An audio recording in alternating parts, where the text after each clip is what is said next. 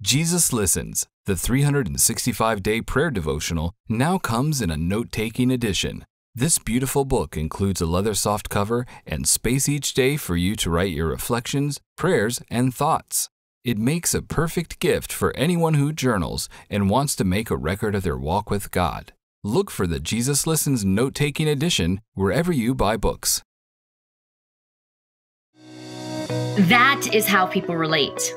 When you talk about your personal experiences and you're vulnerable and you're honest about it.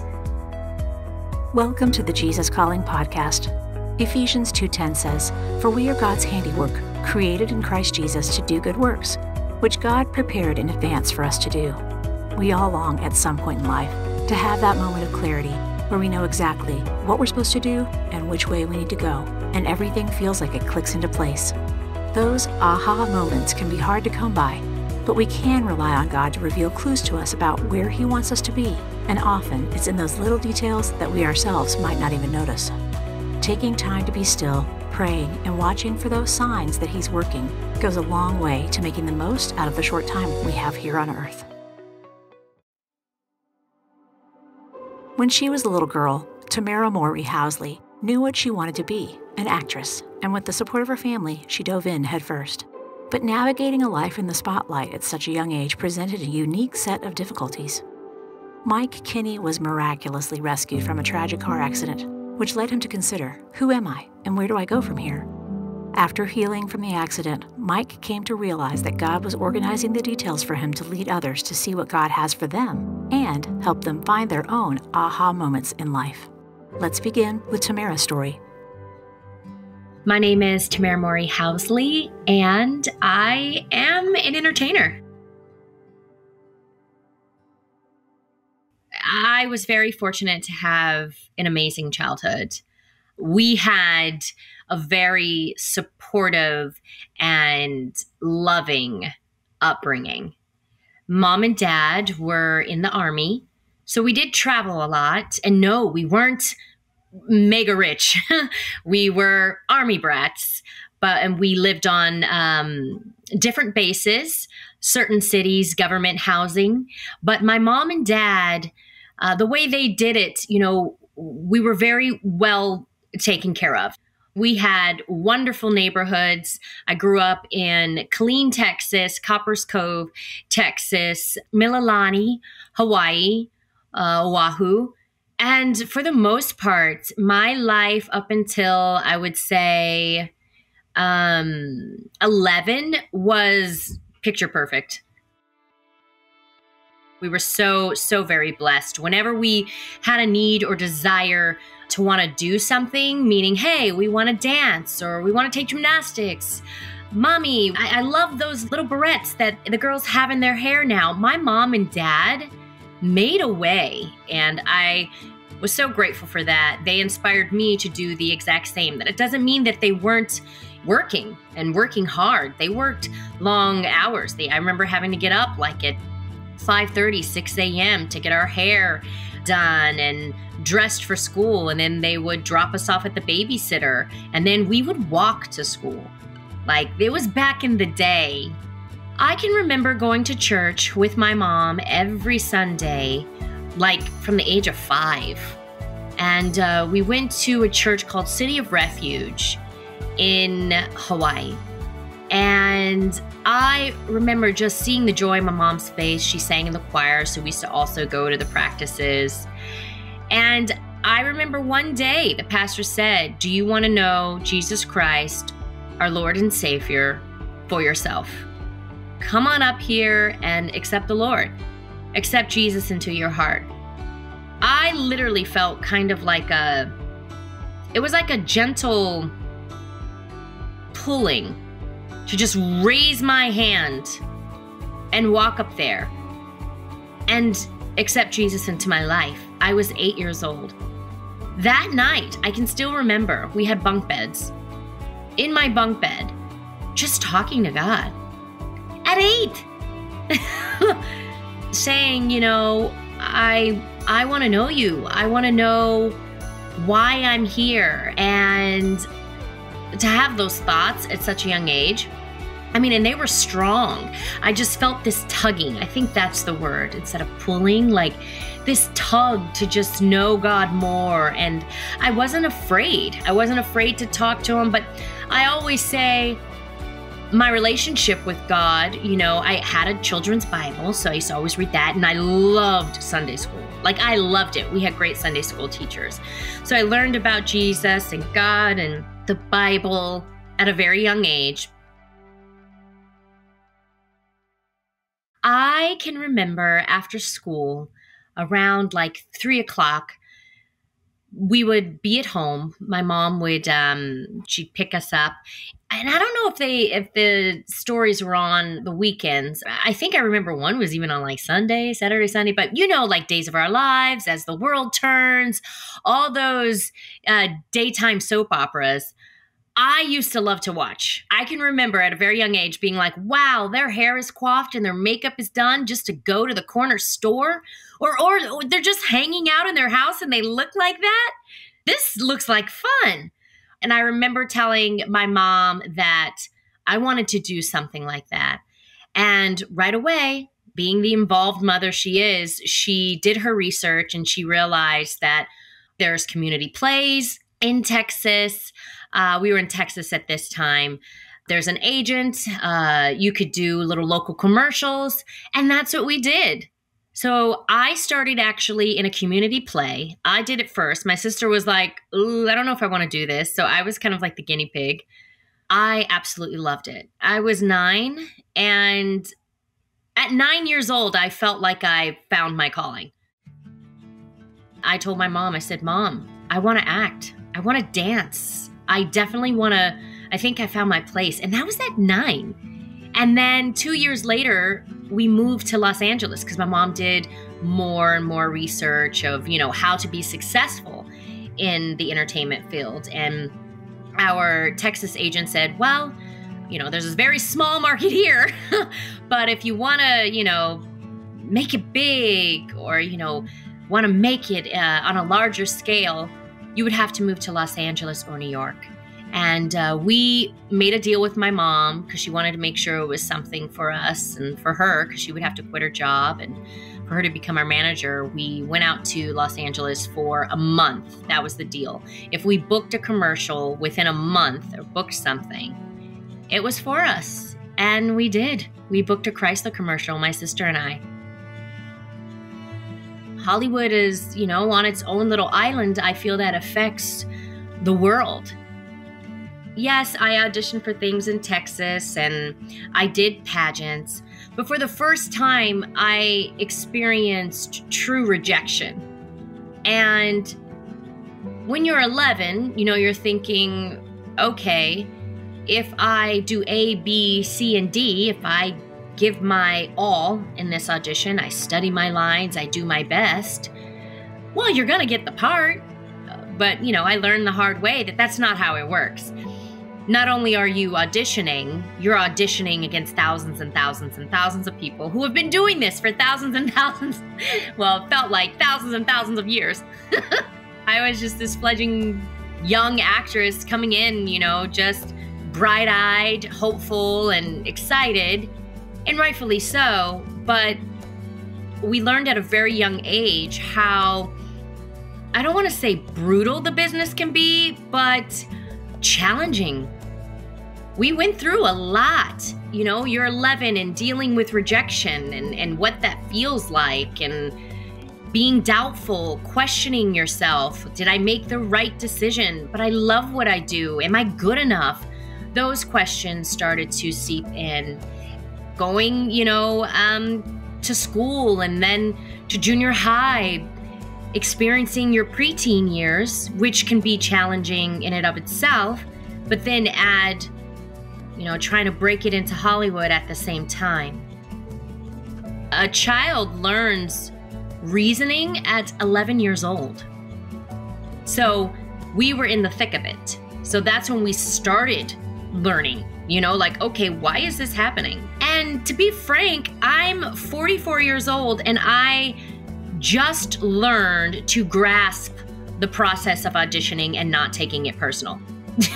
Just being able to control what you can control, which is make sure you study, make sure you know your motivation, you know your lines, you perfect your craft, you never give up on that.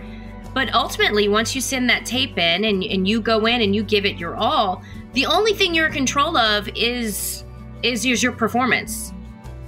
Other than that, it's in the hands of the producers, the directors, and if it's for you, it's for you. You know, I always say preparation plus opportunity equals success. So as long as you're prepared and you're doing what you need to do, the right opportunity will come along and the right role will come along.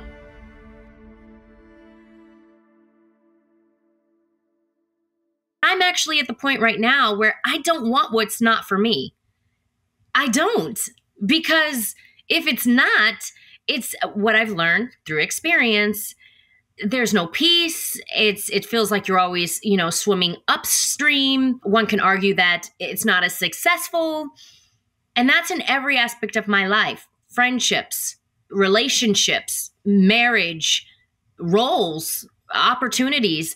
I want what's for me. I'm not trying to be what's not me, because you lose yourself.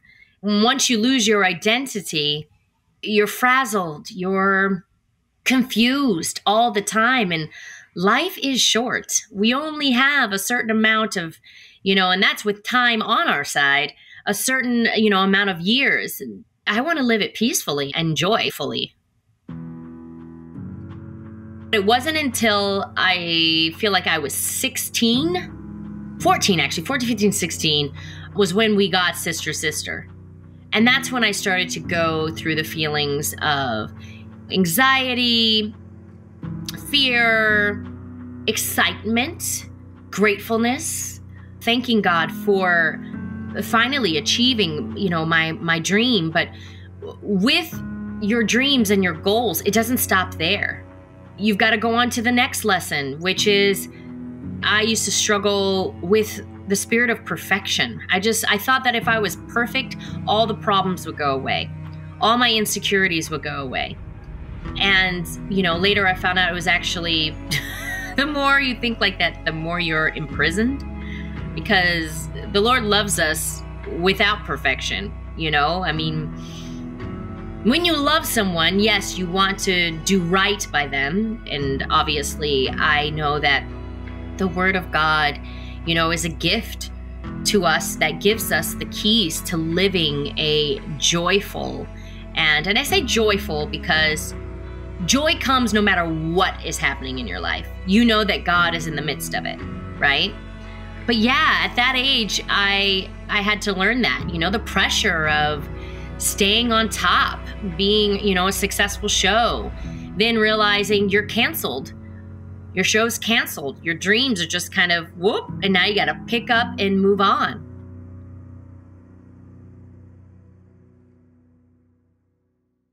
I felt this tugging to share my story because I've learned the power of one's voice being on the reel.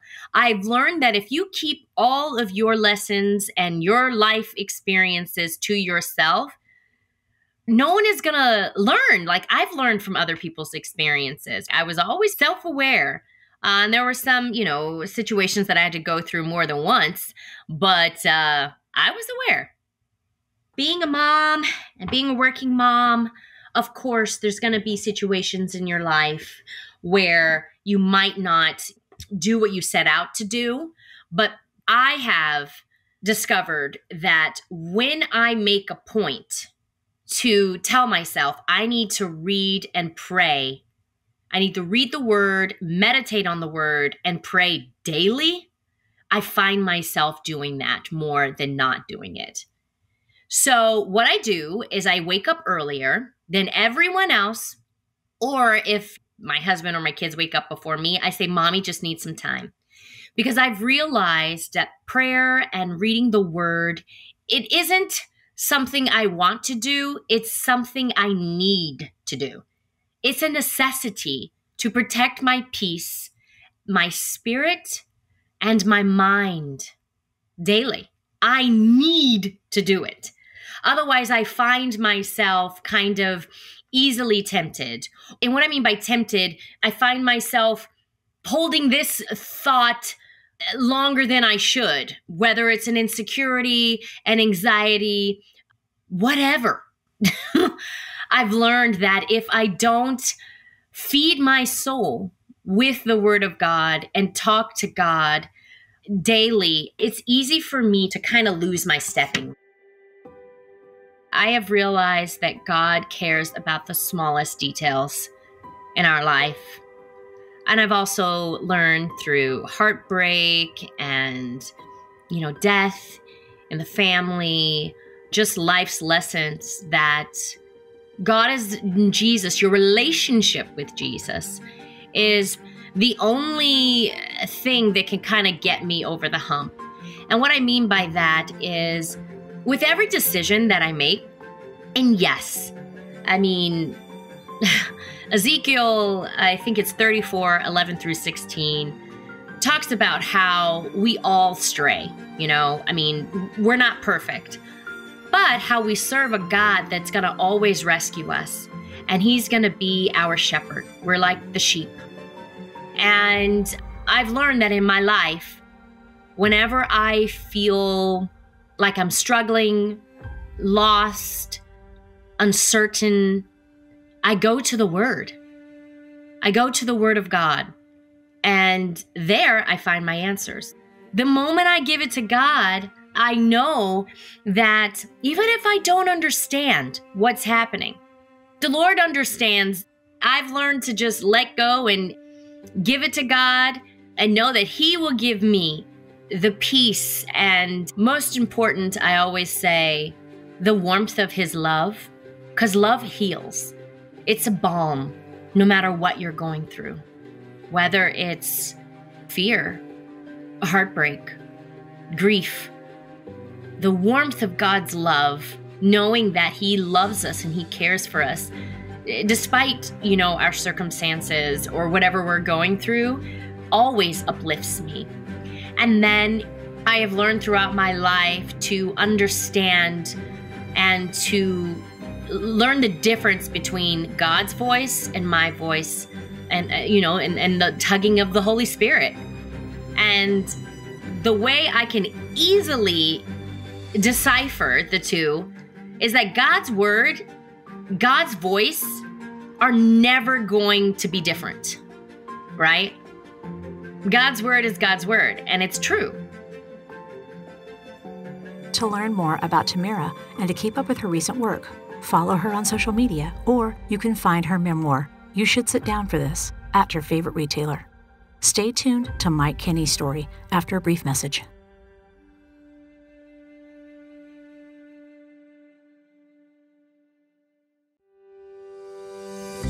Jesus Listens, the best-selling 365-day daily prayer devotional from Sarah Young, is now available for children. This book invites your children and you into an ongoing conversation with God, growing a meaningful prayer life and closer relationship with Him. Kids will learn how to pray honest prayers and know that Jesus is always listening to them. This book will equip parents who want to teach their kids how to pray and talk to God, reassure their children that God is always with them, and help their kids to read Bible verses each day. This inspirational book for kids ages 8 to 12 makes a perfect gift for Christmas, birthdays, graduation celebrations, back to school, baptisms, Sunday school awards, or First Communions. Jesus Listens, 365 Prayers for Kids is a wonderful tool to help your children read Scripture and pray every day of the year. Available wherever books are sold.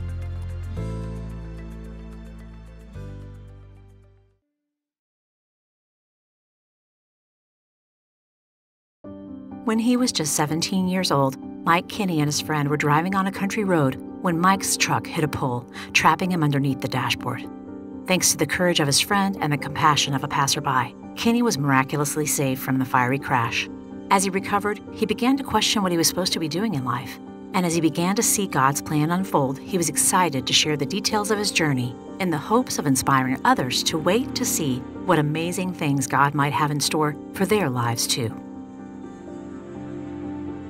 I grew up in a Christian home and 2 siblings, my brother John and my sister Rachel. You know, every boy looks up to their father and wants to have the best relationship in the world with their father, and I was no different. Dad was super dad. He was my soccer coach and was involved in everything that he possibly could be. He was also very involved in these different roles at church and being an elder. And then he ran a dental practice here on the north side of town.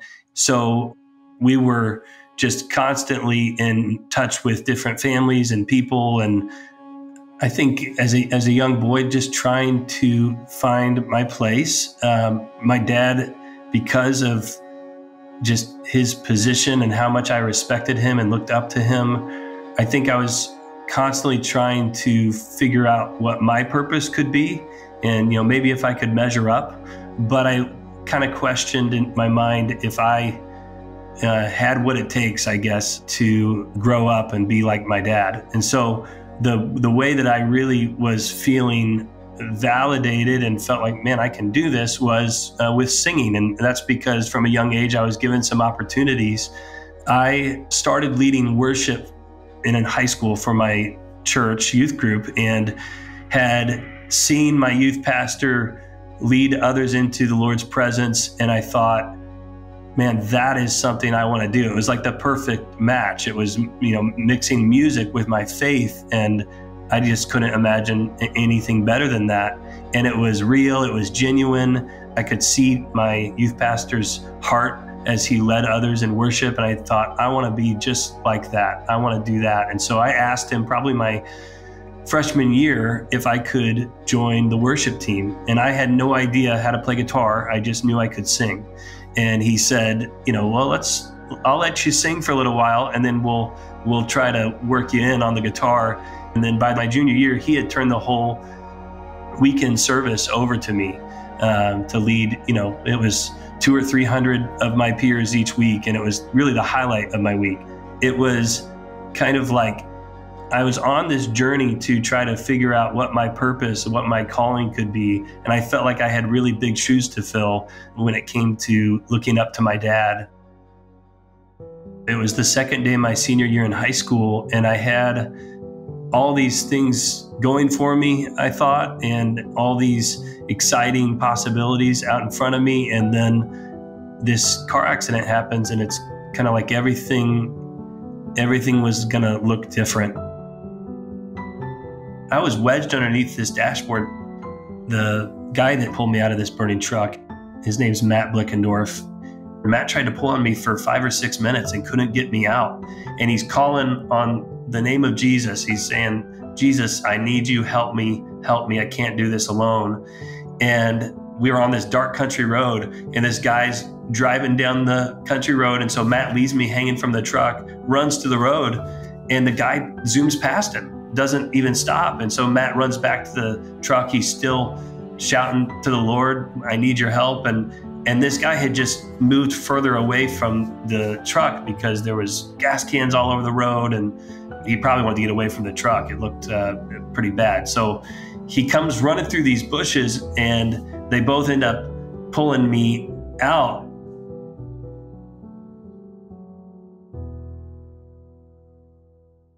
I woke up in the hospital, and you got to imagine being in this moment where your life is completely stopped and everything that you dreamed of is just going to go away. At least it seems like you may not walk again. I burned about 30% of my body, had to recover from this severe brain injury, and didn't know if I'd walk again. Those are like, you know, things that change your life. And then it was like, well, now what am I supposed to do? You know, and now who am I? And where do I go from here? The guy that saved my life and pulled me out of this burning truck, his mom was the owner of a Christian bookstore. And so back then we didn't have the internet to help get the word out, but she did have email lists and sent out a thing called Picks for Kinney. And it was trying to encourage people to send guitar picks to the hospital. Tom Griswold, as part of Bob and Tom, his son went to a local private school and one of the administrators is a family friend. And so she said, hey, have you heard about this car accident that just happened recently? We're doing this thing called Picks for Kinney. Would you mind talking about it on air? And they did. And guitar picks start coming from all over the nation. And I guess one of the people on Bob and Tom's team also reached out to The Who and their management team, Pete Townsend, and said, hey, do you think Pete would be willing to send Mike a guitar pick? And he said, well, how about I send him a guitar? And so he sent me this Gibson acoustic guitar, and he signed the body of it in big letters. I'm looking at it right now. It says, to Mike, this is the Phoenix, Pete Townsend.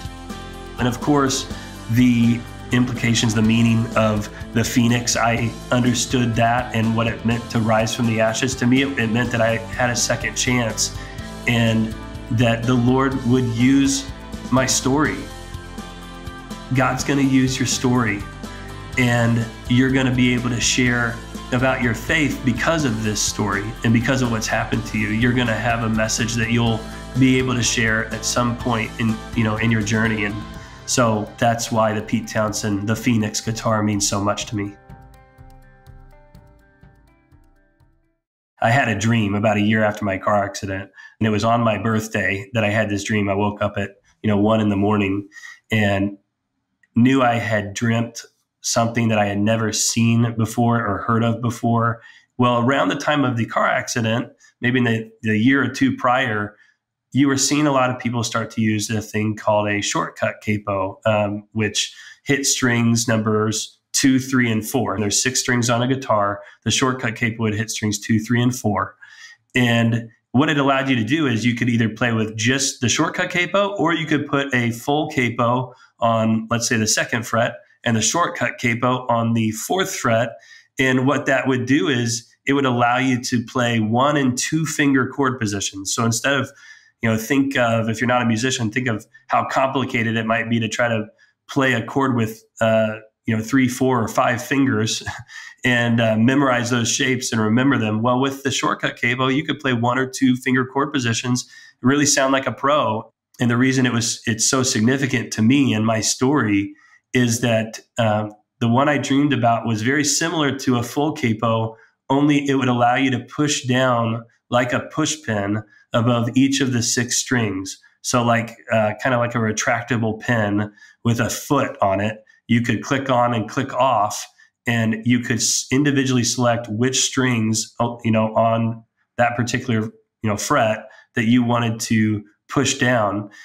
And what I figured out was it opened up all kinds of new possibilities that couldn't have been possible before. And if you put a capo behind it, now there's like tens and thousands of possibilities of different, and basically makes a guitar like a piano, because you have different octaves to work with. So now there's new overtones and things that, again, just weren't possible before. Looking back now, it's a little clearer to see, but it was because of my need that this dream happened, I believe. The lead guitarist in our band, who knows every instrument, knows the guitar like the back of his hand, understands everything that has to do with theory, he said, why don't you just learn how to play it without the capos? Well, see, I play music by ear. There's musicians out there that can read sheet music, and I tried as a kid. I took piano lessons, but it just was never my strong suit. But I can hear music. I play a note that doesn't sound right, and I know when I play something that feels right. The accident had messed with some areas of my brain that could affect motor skills, and they didn't know if I'd be able to play music again, because the area of my brain that was impacted by the accident should have affected my ability to play music. There was this need, and I feel like the Lord gave me this dream. It was a gift that he gave me, and it became a symbol of hope over the next 18 plus years. What's really cool is Pete Townsend's birthday is May 19th. I thought that was special over the years because my birthday is May 20th, his is May 19th. So I have the dream, May 19th going into May 20th. So at like 1 a.m. on May 20th. And call me crazy, but I always felt like the Lord could somehow use this to get the story back to Pete Townsend somehow, some way, because Pete Townsend's a celebrity that apparently everybody knows, but I didn't know anything about him. And, God loves him too. And he has a story too. And the Lord wants him to know that God loves him. And so, God uses all of us. And that's been part of, the anthem of my story, is that you're never too broken to be used by God. We are all broken in some way, or we've experienced hard times, or we've gone through trauma, and everybody can relate with that. And so to know that Jesus is with us in those moments is something that everyone hopes for and they want to believe. And I think that when they hear my story, it helps them maybe change their perspective or take a second look at those traumatic events that took place in their life and just ask God where he was and where is he now. He's continued to show me his presence, and he's continued to put people in my life that have helped me find healing, from trauma. And I've had to kind of keep my eyes open and looking for those moments. But as I looked back, it was so clear that he's been at work in my life. And, it was the moment that I shared my story with a men's retreat at my church a few years ago that I gave a talk that was called "That We're Designed for God's Purpose."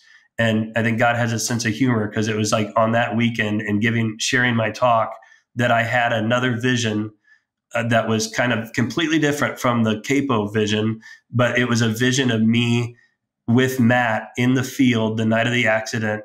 And Matt had one hand on me and the other hand lifted to the sky. And I was kneeling down next to him.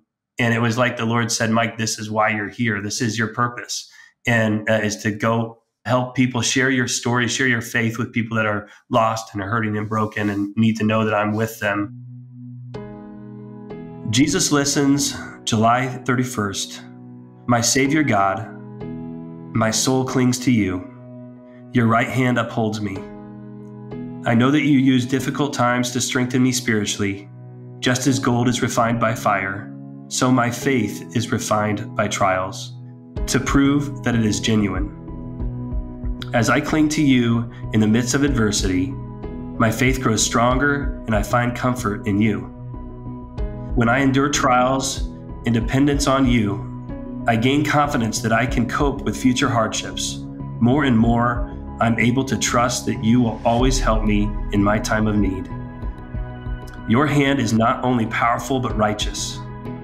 I love the assurance you give me in your word. Do not fear, for I am with you. Do not be dismayed, for I am your God. I will strengthen you and help you. I will uphold you with my righteous right hand. In your powerful name, Jesus' name. Amen. To learn more about Mike Kinney and his story, check out his book, Out of the Fire: How an Angel and a Stranger Intervened to Save a Life. If you'd like to hear more stories about purpose during times of uncertainty, check out our interview with Inky Johnson.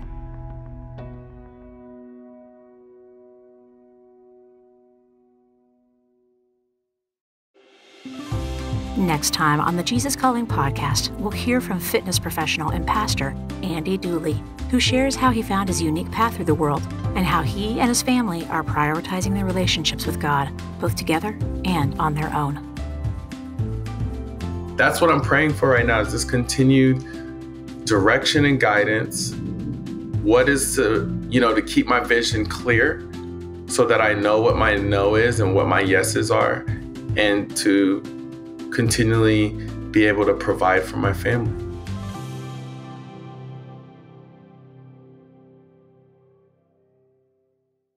Want to hear more inspirational stories of people who have been changed by a closer walk with God? Then subscribe today to the Jesus Calling podcast on Apple Podcasts, Stitcher, or wherever you listen to your podcasts. And please be sure to leave a review, which helps us reach and inspire others with these stories. Plus, if you like seeing our guests as well as hearing them, you can find video interviews available on our YouTube channel at youtube.com/JesusCallingBook on Facebook and on the Jesus Calling Instagram page.